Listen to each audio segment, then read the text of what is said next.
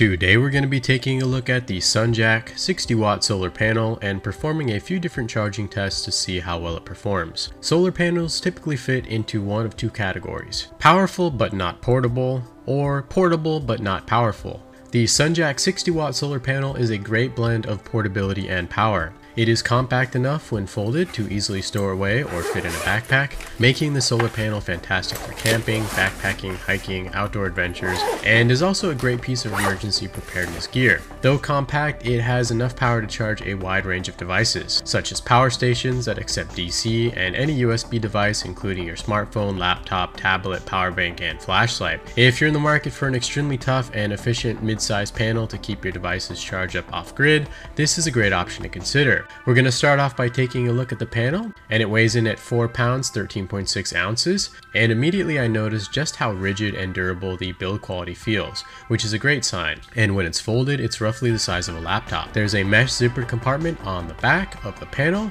which is useful for storing the included DC cable and adapters, which are great for charging power stations, and you can also keep devices in this compartment while charging, and the mesh will help to ensure that they receive plenty of airflow to keep cool. There's a USB-C, a USB-A, and a DC output which you can use to charge your devices, and you can even charge multiple devices simultaneously, but we'll touch more on that shortly. The USB-C port is 45 watt power delivery, the USB-A is a quick charge 3.0 rated at a maximum of 18 watts, and the DC port is rated at 19 volts. The panel unfolds easily, and they're made of monocrystalline with ETFE construction, which provides maximum efficiency and UV ray permeability. They can deliver up to 60 watts with about 95% UV permeability, which makes them much more efficient compared to many other panels, and they're also waterproof, shockproof, dustproof, and dropproof, and overall they're far more durable than the typical panels you'll find with the PET exterior layer construction. There's also grommets in each corner, and the panel comes with 2 carabiners so you can hang the panel in a more optimal position for charging. Now I'm going to perform a few different tests to see how well the panel can charge a variety of devices.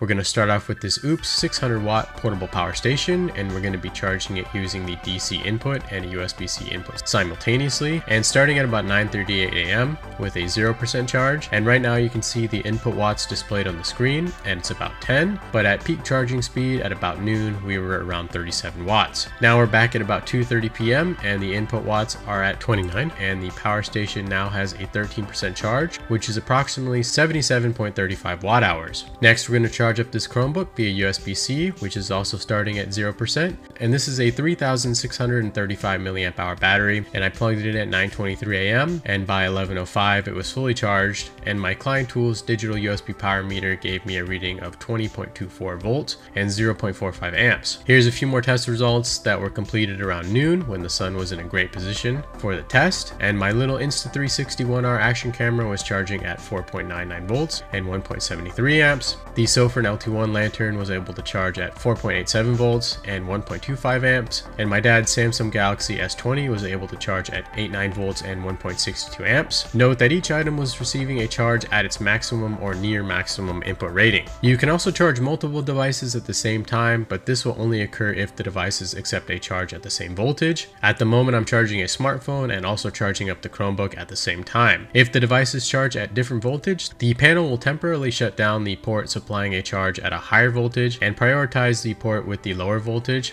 and the reason for this is to maximize charging efficiency. And when I go ahead and plug the Chromebook in, the charge is directed to the Chromebook and the power station is no longer charging. Overall, the performance of the panel was quite good, and that combined with the impressive build quality and the variety of outputs makes the SUNJACK 60W panel a fantastic option to consider if you're in the market for a mid-sized solar panel. If you want a panel that's highly portable that can handle charging a wide variety of devices at great speeds, this solar panel will definitely meet your needs. If you want to learn more about the SUNJACK 60W panel or pick one up, you can find a link down in the description below.